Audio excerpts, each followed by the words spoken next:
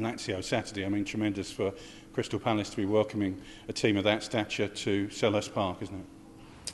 It is, and hopefully it'll be a chance for the fans to see us first time really, a competitive game.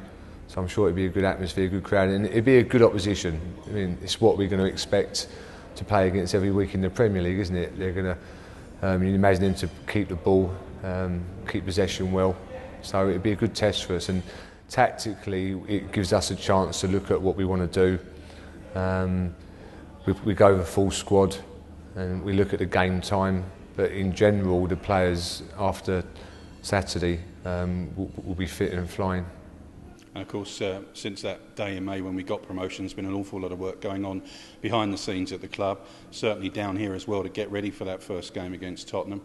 I mean, has it just sort of flown by the time of building up to it? It must have done organising everything, but with the pre-season trip to organise, and indeed getting ready for the fixtures themselves. Yeah, it has been.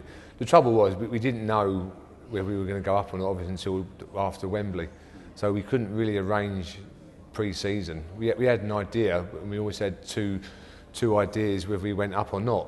So that was a rush, and but we've planned it, and it's worked out, I think, okay.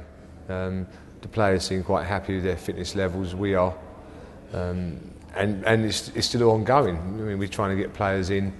We might have to look at maybe rearranging another game for next week, depending on who plays on Saturday. But I think if the manager comes to us next week and says, is everyone fit, match fit, then if you like, we've done our job as coaches, and we're on course to do that.